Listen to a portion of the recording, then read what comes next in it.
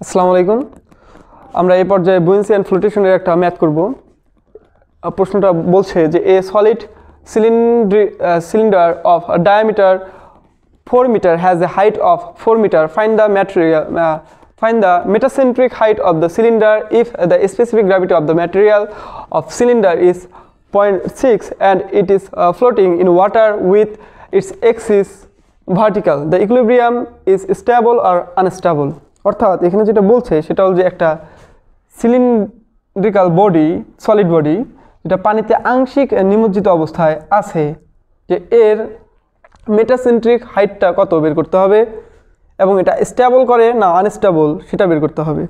যে এটা হলো টপ ভিউ, উপর থেকে যদি আমরা তাকাই তাহলে আমরা দেখব যে এর ডায়া হলো 4 মিটার এবং এটা ফ্রন্ট ভিউ।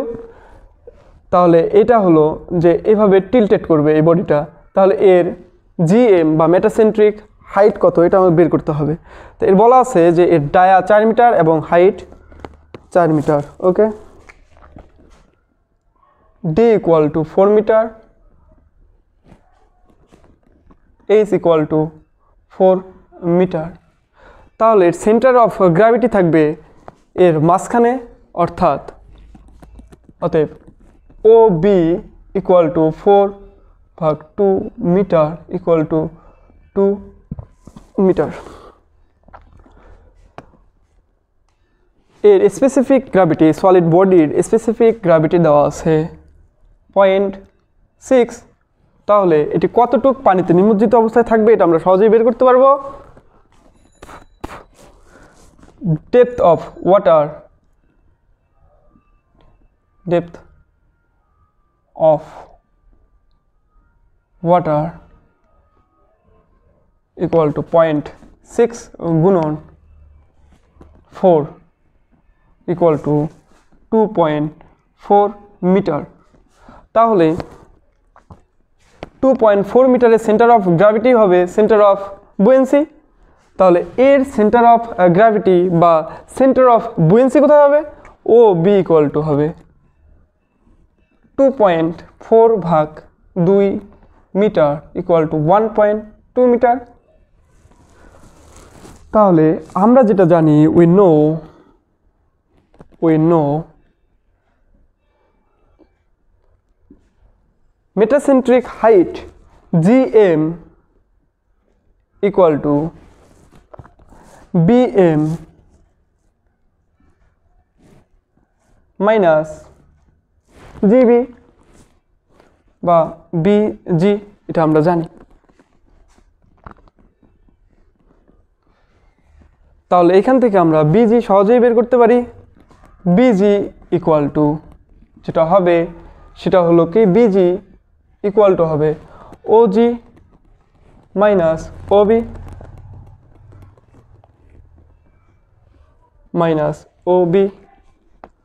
আমরা একটু ভুল করছি এখানে, সেটা হলো ও জি ইকুয়াল টু হবে 4/2 মিটার ইকুয়াল টু 2 মিটার। তাহলে ও জি হবে 2 মাইনাস ও বি এর মান আমরা পেলাম 1.2 মিটার। তাহলে বিজি পাবো 0.8 মিটার। এখন আমরা বের করব বিএম ইকুয়াল টু আমরা জানি মোমেন্ট অফ ইনার্শিয়া ভাগ volume of immerse body or displaced water, displaced fluid. তাহলে মোমেন্ট অফ ইনার্শিয়া হবে এই সিলিন্ড্রিক্যাল বডির, যে সিলিন্ড্রিক্যাল বডিটা টিল্টেড হচ্ছে এই বরাবর। তাহলে আমরা উপর থেকে যদি তাকাই তাহলে এটা হবে এক্সিস, এই এক্সিস বরাবর সে টিল্টেড করবে। তাহলে মোমেন্ট অফ ইনার্শিয়া এই এক্সিস বরাবর এই সিলিন্ড্রিক্যাল বডির জন্য হবে, আমরা জানি যে π/64 গুণন d⁴ ভাগ ভলিউম হবে কতটুক, এতটুকের ভলিউম π/4 গুণন 4 স্কোয়ার গুণন হাইট হলো 2.4, এতটুকু হলো 2.4। তাহলে বিএম এর মান আমরা যেটা পাবো সেটা হলো 0.417 মিটার। ওকে, তাহলে আমরা জিএম খুব সহজেই এখান থেকে নির্ণয় করতে পারছি। জিএম ইকুয়াল টু বা metacentric height equal to BM minus busy. BM এর মান পাইলাম 0.417 মাইনাস 0.8, তাহলে জিএম হবে মাইনাস 0.383 মিটার। ওকে, যেহেতু জিএম আমরা জানি জিএম হওয়ার কথা ছিল কোথায়, জি এর উপরে, কিন্তু মাইনাস চিহ্ন দিয়ে বোঝাচ্ছে যে জিএম সেন্টার অফ গ্র্যাভিটির নিচে হবে। যেহেতু সেন্টার অফ গ্র্যাভিটির নিচে হবে সেহেতু এটা আর টিল্টেড করতে পারবে না, এটা আর স্টেবল থাকবে না, এক কথায় স্টেবল থাকবে না। তাহলে এটার কী হয়ে যাবে, যেহেতু জিএম নিচে অর্থাৎ মেটাসেন্ট্রিক হাইট সেন্টার অফ গ্র্যাভিটির নিচে, তাই এটা আর টিল্টেড হবে না বা থাকবে না, স্টেবল থাকবে না, এটা হয়ে যাবে আনস্টেবল। তাই এই প্রশ্নটা আমাদের সেকেন্ড স্টেপের যে প্রশ্নটা বলছে the equilibrium is stable or unstable, তাহলে আমরা বলতে পারি the equilibrium is unstable. Stable.